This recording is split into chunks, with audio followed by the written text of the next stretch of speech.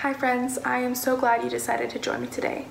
There are some important things going on in the world right now, and I think we should talk about them. Our lesson today is going to look a little different than usual, and I would like to read a book with you. Afterwards, we can talk about how we feel and what we can do with those feelings. So sit tight and let's get reading. Today, I will be reading you a story called Something Happened in Our Town, a child's story about racial injustice by Marianne Solano, Marietta Collins, and Anne Hazard. Illustrated by Jennifer Zavoin. Something bad happened in our town. The news was on the TV, the radio, and the internet. The grown-ups didn't think the kids knew about it, but the kids in Miss Garcia's class heard some older kids talking about it, and they had questions. After school, Emma asked her mother, "Why did the police shoot that man?" "It was a mistake," said her mother. "I feel sad for the man and his family." "Yes, the police thought he had a gun," said her father. "It wasn't a mistake," said her sister, Liz. "The cops shot him because he was black." Emma was confused. "He is brown, not black," she said. "Some black people have dark brown skin, and some have light brown skin," Emma's father explained. "Black usually means African American. Most of their ancestors were brought here from Africa as slaves." "I know what a slave is," said Emma. "That's when you have to do whatever the other person says." Yes, slaves had to do whatever white people told them to do. Even after slavery ended, white people didn't let black people live where they wanted, go to school with white people, or vote. Who are white people? White people came here from places in Europe, or Russia, or other countries. We are white, even though our skin is light tan. "Did our family do those bad things a long time ago?" asked Emma. "Yes," answered her mother. "Back then, many white people thought they were better than black people, even though it wasn't true." Liz added, "Some white people still think most black men and boys are dangerous, even though they're not." "Was the man that got shot dangerous?" asked Emma. "No," her mother said. "Shooting him was a mistake. It was a mistake that is part of a pattern." "Like the pattern on my blanket?" Emma asked. "Yes, but this pattern is being nice to white people and mean to black people. It's an unfair pattern." "Suppose you had a birthday party and invited everyone in your class except the black kids," her mother said. "How would the black kids feel?" "They would be sad," Emma said, "or mad, and you would be missing out because you never know who's going to be your best friend," said Liz. "And you can help others to be fair," said her mother. "Like telling Anna to stop teasing Ling about her name?" asked Emma. Her mother gave her a hug. Yes, just like that. In another house, Josh asked his mother, "Can police go to jail?" "Yes," said his mother. "Why do you ask?" "That white policeman who shot the black man," said Josh. "Will he go to jail?" "What he did was wrong," said his mother. "But he won't go to jail," said his father. "Why not?" asked Josh. "Cops stick up for each other," said Josh's brother Malcolm, "and they don't like black men." Josh was confused. "Why not? Some police are black." "You're right," said his mother. "Uncle James is a police officer, and so is my friend Kenya.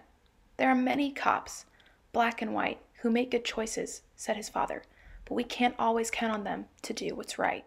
Malcolm added, "I could get stopped by the police just because I'm black, even if I don't do anything wrong." "That's not fair," Josh said.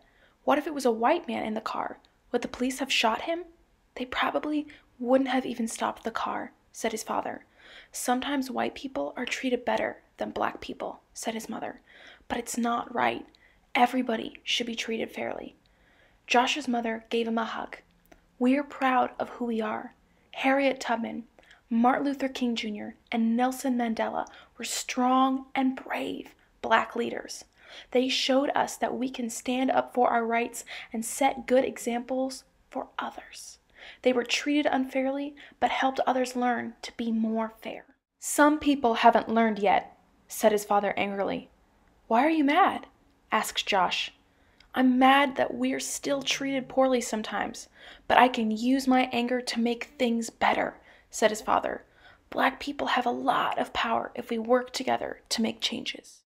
"I have power," Josh said, "and I'm smart."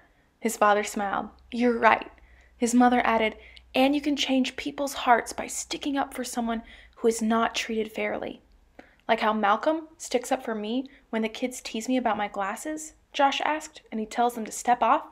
Just like that, his parents said. The next day, a new kid joined Emma and Josh's class. His name was Omad, and he was from a country far away. Omad didn't know where to sit or what to do because it was his first day in school. He talked a little bit, but it was hard to understand him. He said he was learning English. After lunch, the class went outside to play soccer. Daniel and Sophia picked kids to be on their teams. All of the kids were picked to be on a team, except Omad. Daniel said Omad probably didn't know how to play because he was new. Sophia said Omad might not be good at soccer. Josh remembered what his mother said about sticking up for people who are treated unfairly. Emma remembered what her mother said about unfair patterns and birthday parties. All of a sudden, Omad wasn't alone. Emma and Josh were leading him to their team. "We have enough kids on our team," Daniel said. "We don't need him." But Josh was ready. "Step off," he said. "He's playing." "Yeah," said Emma. "We don't want to miss out." And just like that, Emma and Josh gained a new friend and started a better pattern in their school. How did that story make you feel? What are some thoughts or questions that you might have as we read the story? I'd like you to pause and reflect. Take a couple moments to think about it.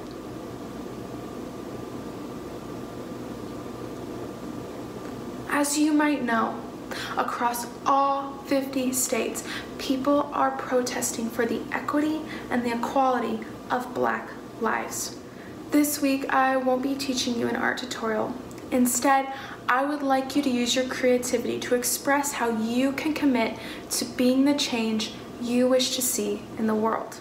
Draw or paint a picture, make a sculpture out of found objects, something that you can do to express your commitment to breaking the pattern, just like we saw in the book. As leader Nelson Mandela said, you can start changing the world for the better daily, no matter how small the action. I look forward to seeing what you guys create. And until next time, take care. Thank you, Ms. Crooks, for sharing that very important story with all of us. Back in January at Spanaway Elementary, we learned a protest song called "We Shall Overcome" while we were preparing for our Martin Luther King Day Assembly. The song "We Shall Overcome" has been a protest song sung by people around the world who are out protesting for equality for all people. And so I'd like to sing that song again with you now. If you don't remember it, don't worry, the words are going to be on the screen. Let's sing together. We shall overcome. We shall overcome. We shall overcome someday.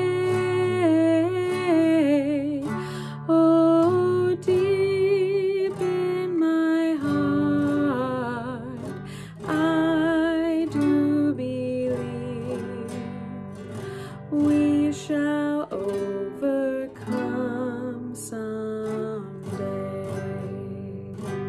We'll walk hand in hand.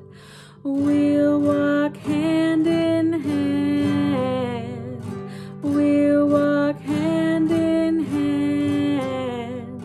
We'll walk hand in hand someday. Oh, deep in my heart, I do believe we shall overcome someday. We shall live in peace. We shall live in peace. We shall live in peace. We shall live in peace someday. Oh, deep in my heart, I do believe we shall live in peace someday. We shall overcome. We shall overcome. We shall overcome. We shall overcome someday. Oh, deep in my heart, I do believe we shall overcome someday.